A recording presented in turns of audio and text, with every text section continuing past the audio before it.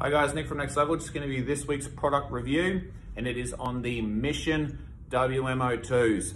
If you don't want to go blowing the bank and get no ones, I think these are a fantastic skate. It's obviously a step up from the 03s.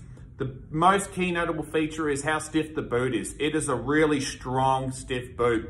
One thing I always look for when I'm getting my own skates is to have this comfort edge protector along the top.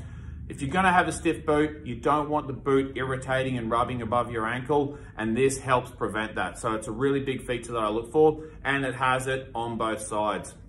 The great thing about the Missions as well is they have the asymmetrical toe cap, so you don't have this big, large void around your toes. Nice, sleek, slender design.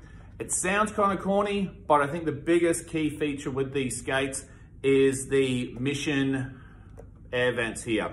So they call it air support, so you get plenty of cool air coming through the front of the skate, and the hot air that gets trapped inside the boot comes out the side on both sides through this air support system. As corny as it sounds, it does actually work. When I've skated Missions, I've noticed the difference.